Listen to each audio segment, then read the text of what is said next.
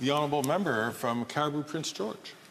Thank you, Mr. Speaker. It's funny when the NDP stand up and talk about all these things that they say that they've done. They failed to mention that for 4.5 years or 5 years, as long as that agreement was in place, they propped up this government. They were complicit with all the corruption and scandal that we're seeing here. But that's besides the point, Mr. Speaker. That's as the heckles come from the NDP. They're obviously very, very worried about their own positions. Mr. Speaker, through you, I'd like to ask our honourable colleague, what we're talking about here is essentially the theft or the misappropriation of about $400 million of Canadian taxpayer funds that went to a green slush fund that was loaded with Liberal cronies, a Liberal chair that themselves got rich off of.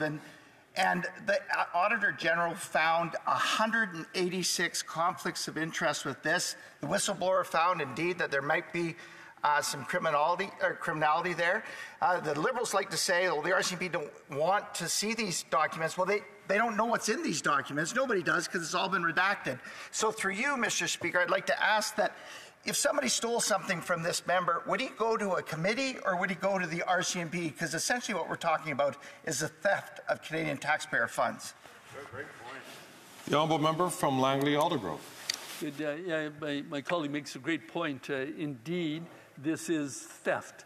It's not just us who's saying it, it's the independent auditor who has said it. It's the the Conflict of Interest Commissioner who has raised deep concerns about this.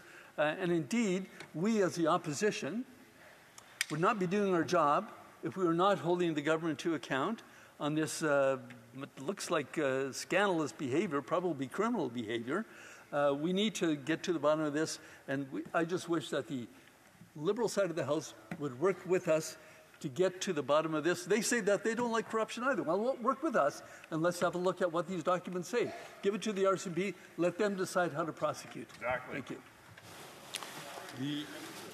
Regrettably, we've pretty much come to the end of questions and answers, unless there was somebody wants to ask a 10-second question, get a 10-second answer. The honourable member from Caribou Prince George. Thank you, Mr. Speaker. And through you, Mr. Speaker, I just want to give our honourable colleague just one brief more opportunity to talk about the scandalous nature of this government. Thank you. Member.